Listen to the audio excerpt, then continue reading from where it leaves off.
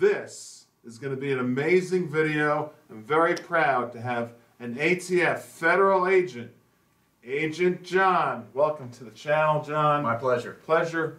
Glad you flew here from Colorado Springs down to Fort Lauderdale, and you're going to be a regular on the channel. This video is an open video to the President of the United States and to every politician in America about how to stop gun violence without gun control. 20-year gentleman, pro-gun, who's been in the field, who's been part of Waco, who's been part of the movie theater shooting. This gentleman, John, federal agent, is going to give us tips. I always bring the best of the best to this channel. John, like I said, it's a pleasure to have you here. We have a federal agent. Let me ask you this, and please talk to everybody. What were the 5 most intriguing things you've done in your career, one at a time? Well, probably the most intriguing thing I've done in my career would be developing the crime gun intelligence strategy for the nation. And explain that, please. Well, basically, it was a concept of how to make law enforcement work better to address actual gun violence as opposed to targeting the gun. The approach was totally to just target the shooter, the actual person committing the crime. And by doing that, it makes police more efficient and it reduces gun violence, because we all know gun control doesn't work. So yeah, we're going to talk about this in detail in this video, but you do believe gun control does not work, and you have strategies, specific strategies. Like I said, this is going to you, Mr. President. This is from an ATF agent going to you, and you have strategies we're going to talk about that you feel will curb gun violence, mass shootings, and all the problems we have in America with guns, correct? Yes. Number 2, what was another intriguing thing you've done as an ATF agent? The Aurora Theater shooting. Oh, gosh, that must have hurt. I know you can't talk about it too much because there's a lot going on with that shooting right now. I believe there was about 170 some people shot. Right? It was a bad crime scene. It was a horrific crime scene, to say the least. Yeah, of course you were there. Well, just without being specific, tell America, was it the gun's fault? Whose fault was it? As always with any shooting, guns don't get off the table and go shoot themselves. It's the individual pulling the trigger who's committing the crime. And that's the biggest thing we really have to refocus and make sure everybody understands. Guns don't commit crimes. People commit crimes. Okay, we're going to elaborate that more in a moment. Another thing intriguing in your career. Oklahoma City bombing case. Okay, now that, if you guys are old enough to have lived through it, I know I was younger then, and I remember that day. And you told me a couple things before we went on camera here about that. Explain one of the situations where you walked up and interviewed someone who was actually sitting at their desk, and they had 4 people on the other side of the desk. Those 4 people died in the bombing, and the lady on the other side lived, and explain how the building dropped and all that. And of course, the psychopath who did it. Well, Timothy McVeigh blew up the building using a fertilizer bomb. It was a large fuel-driven bomb with diesel fuel and fertilizer. And when you first got there, the most amazing thing is you didn't realize the building was rectangular. You thought it had a curve in it because it had actually taken a big ice cream scoop out of a 7-story building. And it looked like the building actually had a little curve in the front of it, but that's actually where the blast occurred. It was probably one of the most horrific times of my life to see that much death and destruction. And when you talk to those people who lived through that, it's just hard to relate to them because their lives changed in a split second. Because when that bomb went off, it cracked every floor in that building with a little push up, and then when the top floor actually cracked all the way and came down, it started a little pancake maneuver where it started going bam, bam, bam all the way down, crushing people as it went down and killing everybody in the building. Yeah, so that was one of the most horrific things you lived through in your life. Yes. As a federal agent. Well, yeah, I'm very proud to have you on the show, of course. You'll be here again in the future, and this is a privilege for all of us. So one other thing, were you part of Waco? Yes. Let's tell us about Waco. Now, if you're not old enough to know about Waco, what's a brief overview? Mine would be pretty brief because I got shot right off at the beginning on the original raids. So, well, no, wait. Did you guys go in there and burn that place down? Did the ATF burn that place down and come out? No. No. We were already gone. We were gone by that point. The FBI had taken the entire crime scene over. It was a horrific day. And the reality of it is, it took me a long time to be able to admit that. But once we lost the element of surprise, we really should have called off the raid. That was a mess. That was a mess, and people, as we always call it, the creature was alive, and everybody thought they could still do it, because at the time, nobody had ever ambushed law enforcement before. That had never happened in the history of law enforcement, so nobody really assumed it would. So the saddest reality of it is, when you look back now, we were actually fulfilling their own prophecy. By doing what we did, we actually played into their hands, and it's a sad statement, but we didn't understand the mentality of it. Everybody was still going off Jonestown, and you have to be a lot older to remember that. But it wasn't until years later when people really started looking at Jonestown and realized it really wasn't as much of a mass suicide as a mass murder. Correct. Because after the first few people drank the Kool-Aid, everybody said, hey, wait a second, this isn't a joke anymore. Stevie just died. I don't want to drink the Kool-Aid now. Unfortunately, we were under the mentality this was going to be just a mass suicide and not a mass murder, and we really didn't anticipate what happened. And that's just the sad reality of it. So in Waco, I forget the psychopath's name, he was in control of those people. Do you remember his name? David Koresh. Okay, yeah, that's right. And he ultimately burned his own people to death. Right. Correct. All right, so you've had a lot of history in your career as an ATF agent. You're pro-gun? Yes, very much so. Of all the ATF agents you've worked with through your career, what percentage would you say are pro-gun? To the point that they have multiple guns and love guns, well over 90%. Yeah, see, that's great, because I think it's the politicians who are telling these agencies the wrong things to do. I'm right or wrong, but you know better than me, of course.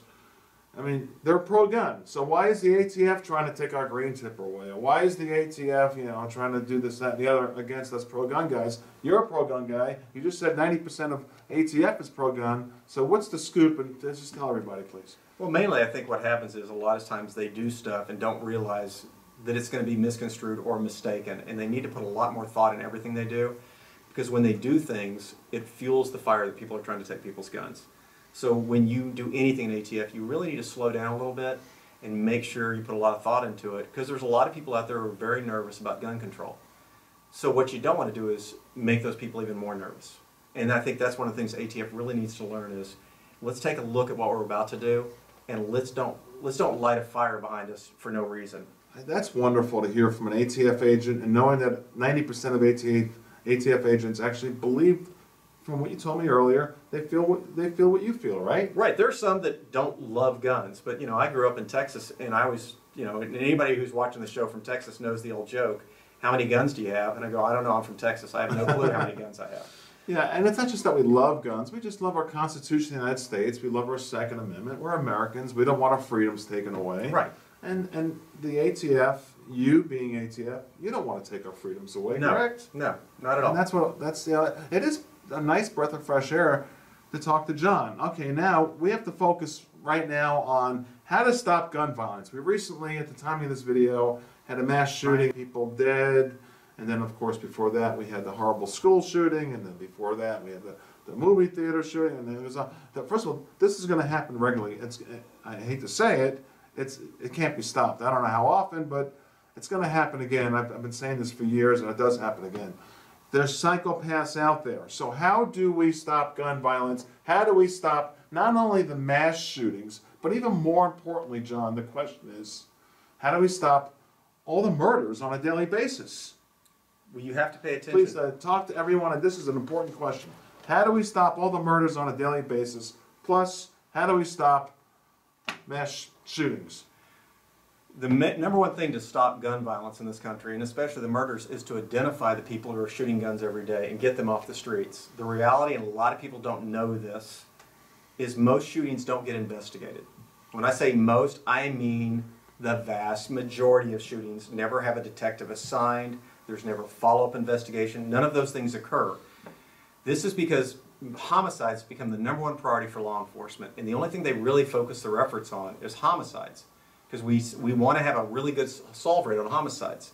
But the reality is most shootings, when you hear about a drive-by shooting of a residence, shots fired in an alleyway or anything else, they're really attempted murders. People are shooting at somebody, and when you hear about it's not a murder, it's just an aggravated assault with bodily injury, that's either because of site control, or site picture, or just good medical care. So shootings are actually up, and law enforcement isn't paying attention to them because they're being pushed to focus all their efforts on homicides.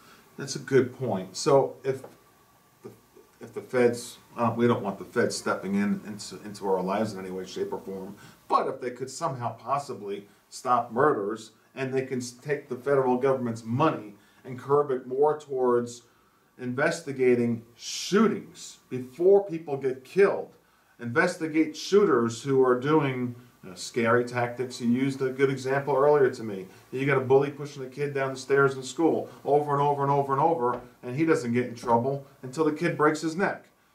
So he breaks someone's neck. So I guess elaborate on what you're saying, because that's a huge point on how the federal government can tell law enforcement, use this money to go after shooters in general.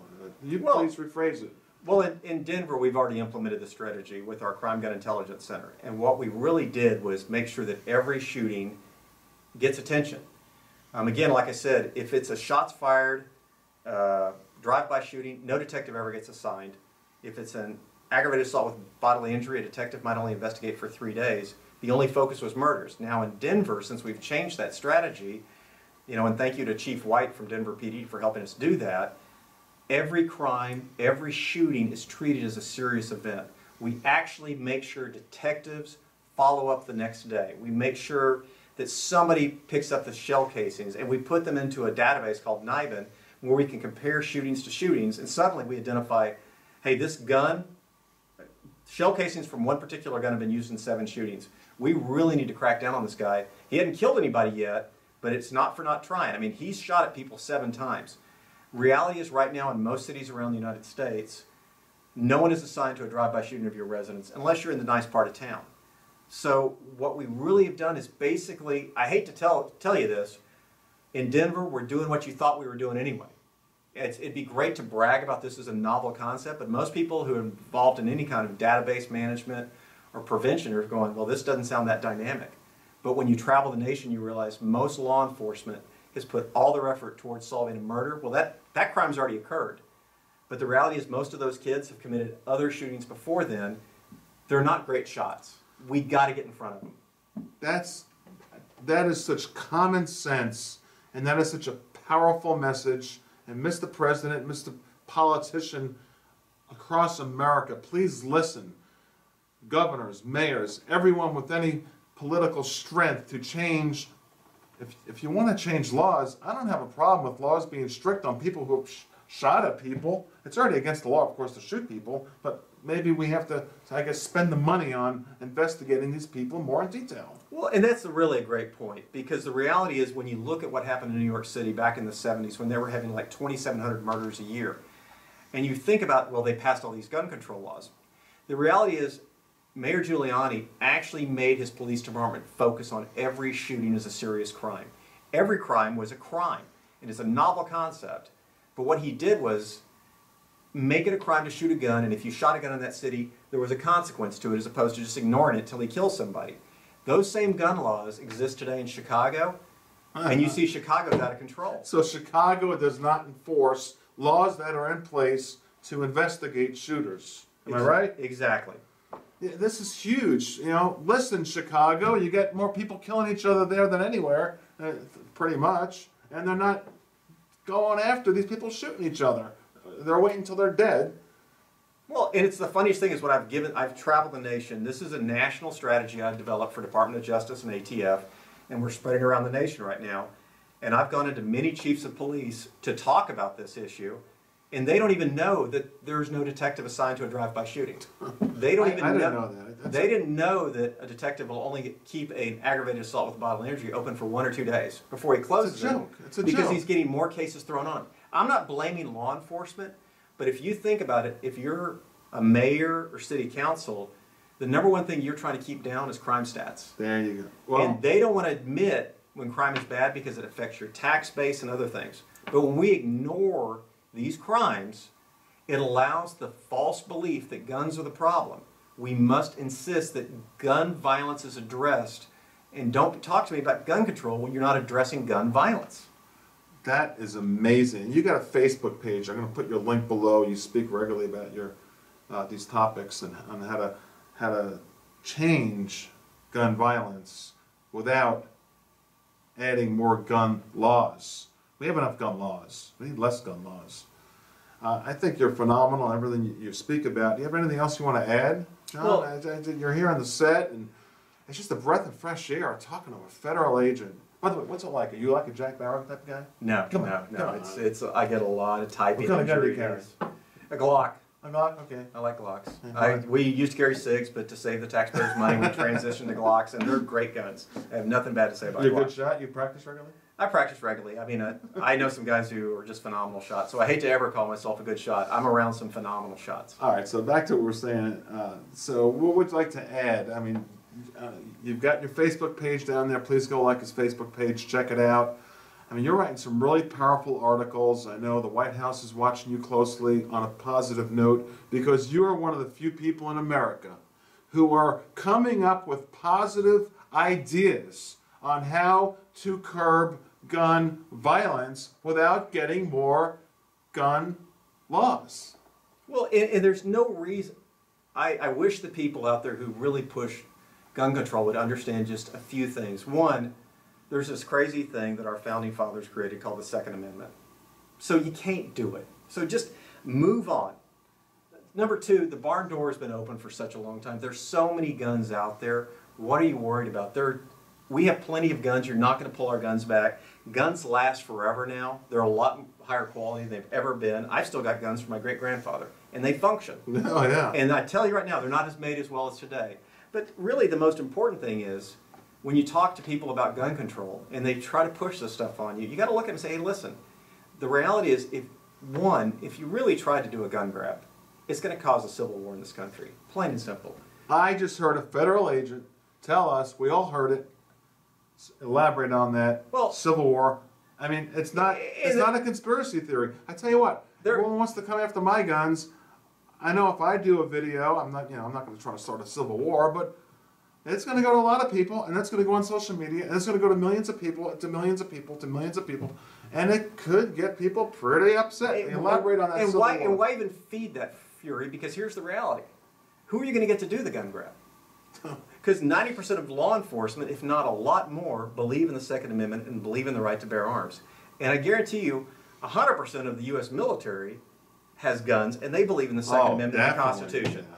So even the commanding officers. So guys, when you push gun control, all you're doing is fanning the flame and shaking a bottle to see how much fuzz you can get to come out of it. Don't do it. You're talking to politicians. Don't do it. The reality is, let's address the actual problem, which is gun violence and shooters who are on the streets today. If we can get people to just admit that we're not addressing gun violence, I tell you, the biggest thing I like to bring up, if you have a choice of addressing a young man who's under 25 who's out shooting a gun at people, and you have the choice of addressing his violence before a homicide, and you can lock him up for 60 days to 6 months for shooting a gun at somebody, or you have the other option. We're going to wait till he murders somebody. Now I'm going to drop him in prison for the next 30 years. And I'm going to leave a black hole where he was, because it's going to destroy his family. Plus, there's also the black hole where he shot and killed somebody. Don't think just because we've heard it our entire life, well, it's just thug shooting thug. No, no one deserves to go to bed to the sound of gunfire. Everyone deserves to live in a safe community, and we must address gun violence. It's not the gun. There's plenty of guns out there. It's not about bringing more guns in or taking guns away. It's about focusing on the one thing. People who are shooting guns illegally in cities need to be punished for that. And it's not happening today. That is so powerful. And the people who are breaking laws need to be addressed by their parents, when they're youngsters, when they're teenagers, because when they become 18, then they're charged as an adult. And these kids, they just don't get it these days. You and I are pretty much the same age. When we were kids, what was the worst thing we did? We threw eggs, on Halloween. Oh, and toilet paper. Don't forget the toilet paper. Yeah. Well, we took a sock and filled it with I remember I used to take a sock and fill it with powder and hit guys with it. Right. Silly stuff. Now these kids, they're throwing Molotov cocktails and they're burning houses down and they're doing crazy stuff. These people need to be put into their place at an early age and stop all this violence. Well, just think, if today we had this discussion earlier, if you had a choice of what you want law enforcement to focus on, would you rather them focus on people who are out shooting a gun today, or street level drug buys, or let's say a convicted felon with a gun, or people buying guns who don't have a proper FFL license, or who are buying and selling guns illegally? To be honest, the only thing that really should be the #1 priority for law enforcement is people who are out shooting guns at people every day. Shooting guns at people. And they're committing violent crimes. And if we can get people from ATF to all of law enforcement to put all their energy toward that, suddenly you could see a big dip in homicides, murders, and gun violence. Hey, people, it's costing you all money. Whether you think it or not, you're paying for these prisons when these people commit murders. And you're also paying for all the medical care when they're wounding people. Yeah, and I also think it also goes back, like I said, to parents and morals. Let's get the country back to morals. When we were kids, and I remember, we had block parties, and we had church on Sunday, and we had morals. My family still does. Your family still does. But a lot of families in America has lost that. Right. They lost the family value of sitting together as a family at dinner, sitting around a table of 4, to 2 children, 2 parents, and saying a little prayer and talking and having a normal dinner, doing homework, go to bed. Instead of just go sit on the computer to your children and right. when they're 10. We need to go back to family morals. I just came up with that. No, you're exactly right. Yeah. And we can't. I think these mass shootings are tragedies, and insane people will always do insane things. They will figure out a way to do a horrible thing no matter what you do. So even if they couldn't get to a gun, they would find a way to do something hideous and horrible. Trust me, that's going to happen. But those are distractions, and they're used as a way to promote gun control. What would you like everyone to write in the comments now? They're going to be on your Facebook page. They're going to see some of your publications you've written, 200,000 views, and by people in the White House. I know that. You're a very well-known author. What would you like them to write in the comments about how to stop gun violence without more gun control? What would you like them to write in the comments that they share with everybody else? That they spoke with their local police department and finally found out how many people are being devoted to following up on shootings in their area, as opposed to how many people are assigned to do auto theft or property seizures or street level drug buys. You would be amazed at where the resources of your PDs are being devoted. And the PD wants to do what I'm talking about. They want to go out and catch the bad guy. Most cops are sheepdogs, and they want to go out and catch that wolf. And there's not a worse wolf out there, really, than somebody who's out shooting up a community. So you need to reach out to your own police department politely and ask them. We started this process in New Haven, Connecticut, and it worked great. They were the chief was actually meeting with families where their young boys were involved in shootings. And how impressive is that the chief's going to take the time to go try to stop this kid before he murders somebody? He might not be able to lock him up, but we get him off the streets. Yeah, well, they do have some horrific laws in Connecticut. Let's not go there. But they still have tons of guns. There's tons of guns there. And Memphis has 50 less murders a year than Chicago. And we're starting that process there, and the PD is already seeing results. Look at what Denver PD has done, and it is actually affecting real gun violence, not just homicide. This is a subject we need to continue talking about on this channel, and we will. I'm glad to bring you an expert, someone 20 years experience as a federal agent. And also I want to mention he's wearing a shirt called CCW Safe. And if you remember, CCW, it's a company I spoke about, and John and I are both affiliated with, and that is your card that you keep in your wallet, your attorney. You shoot someone in self-defense, you need an attorney. And it's kind of like prepaid legal. I'll put a link below to a video I did previously all about that. $75 a year. You need to have that card, heaven forbid you have to shoot someone in self-defense. You don't want to say too much to police, and then you just say, here's my attorney. And you keep that next to your license to conceal the gun and your driver's license, and then you're good to go. But back on focus here, it's a pleasure, sir, to have you on this show, and you'll be back. Powerful. Throw your comments in. We covered a lot here. Thank you. Tom from Weapons Education. Share this, everybody. Share this everywhere, everybody, please. Thank you. Thank you.